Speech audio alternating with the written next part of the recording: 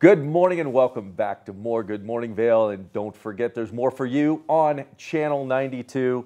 I am here with Melinda Ferris. Good morning. Good morning, Melinda, and you are the Assistant General Manager at the Inn at Riverwalk. Yes, over in Edwards. Over in Edwards. What a cool place that is, and what a neat location. And I know that there's a lot of history behind it, but I know maybe some of our viewers don't know all about the Inn at Riverwalk and kind of the history and the family and everything behind it. Sure. Yes, so we have been there the Inn has been there for 25 years, and we are owned by the Treat family. So they're a very local family. They've been here really since kind of Vail began. And Sandy Treat the first actually was here to train for the 10th Mountain Division for World War II. And so now we are on to Sandy Treat the fourth. And so he is, oh gosh, what is he, about 2 years old now? So that family has been around for quite a while, and the hotel has been in their family the whole time. Yeah, and I remember Sandy did a lot of charity work in the community. He had a golf outing that benefited a lot of needy causes around the valley, was very, very involved in the valley, and being one of the iconic members who actually started Vail Mountain, being in the 10th Mountain, just contributed so much to the community. So that's really neat to have the Inn at Riverwalk have a local company with an owner and a heritage like that here in the valley. It is. It's great to be a part of, and our owners are always kind of looking to contribute to the community that we've been a part of for these 25 years. We're right there in downtown Riverwalk, so they're kind of always looking to give back to the community that has supported us and allowed us to maintain our status as an independent hotel for that long. Now, you've got also some kind of a creative art project going on in partnership. Tell me about that. Yes, so we just completed it. It is a project with Roundup River Ranch, and that's who it will benefit in the end as well. So we brought in a local artist. Her name is Marley Seifert, and she's from Leadville. She's actually done some work in our hotel before. There's a big mural in the entrance if you've ever been in there. It's incredible. She does mountainscapes, and that mural has one side's a sunrise and the other side's a sunset. So what we did is we brought her in, and she made almost like a coloring book page, I would say. Like, she just did the black and white outline on the wall. Yeah. And then donors, volunteers, and kids and their families that utilize Roundup River Ranch's services, they came in and they actually filled in the whole mural and kind of put that together. Oh, neat. There's a photo up on the screen right now that kind of shows what it looks like. How neat is that? And Roundup River Ranch, what an amazing organization. The work that they do, there's no words to describe it. The love, the care, the compassion, everything that goes into that.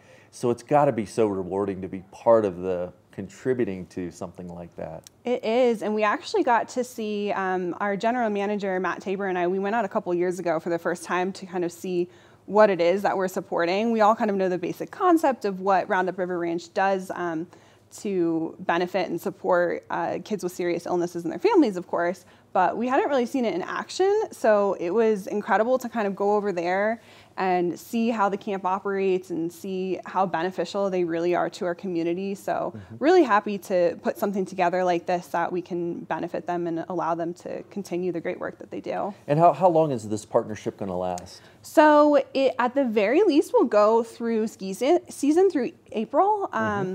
And then we'll kind of see how it goes. We might continue to go with it if the community is really enthusiastic and they're interested in reserving this room, a portion of which will go back to Roundup River Ranch.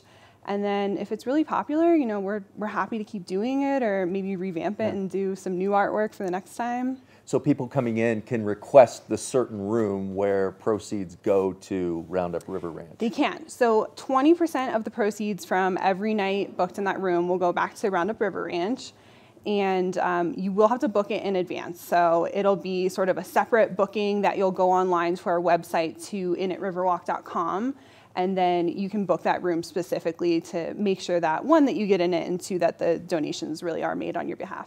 Right. And so you just talked about earlier, you changed around your bookings a little bit. And so now people can go on it. It's a little bit easier to go on the website and book. Yes, it's much simpler than it was before. It's a brand new system, and then you'll be able to start reserving this room as of Monday, because I'm still putting the system together and getting it to work. So I want it to be perfect.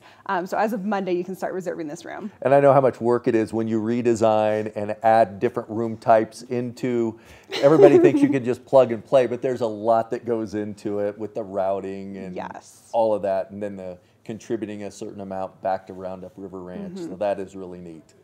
Well, I know that the place that I work with, we put a lot of people there at the Inn at Riverwalk, and so I'm going to have to start requesting that specific room so that we can help give back to we would love that, of course. Well, what else can we know about, how many rooms do you have down at Inn at Riverwalk? So we have 65 rooms, most of which are standard hotel rooms, but we also have condominiums. So we've got 1 and 2 bedroom condos. So those are more popular for guests who are staying for a long time, or, you know, if your family's in town and you want to be able to make dinner and sort of relax in a larger space after your ski day. So yeah, you've got options. And I love the location. It's just, you're there, you're right in the little walking mall area of Edwards, and you've got the restaurants, you've got a ton of shops. And if you are staying there in one of the condos, you do have the grocery store right there. So everything is so convenient.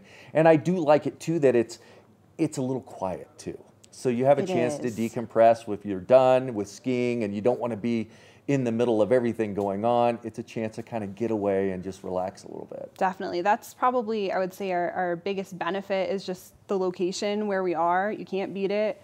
We're right downtown. You've got all the local restaurants near, everything that you can walk to. So that's, I think, really what our guests enjoy the most is, especially if you've come here year after year, you might want to kind of step away from the hustle and bustle of the resort and really get more of a local experience, and that's what we can offer.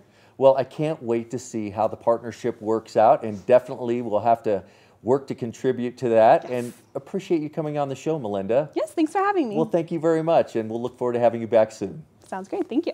We'll be back with more Good Morning Vail.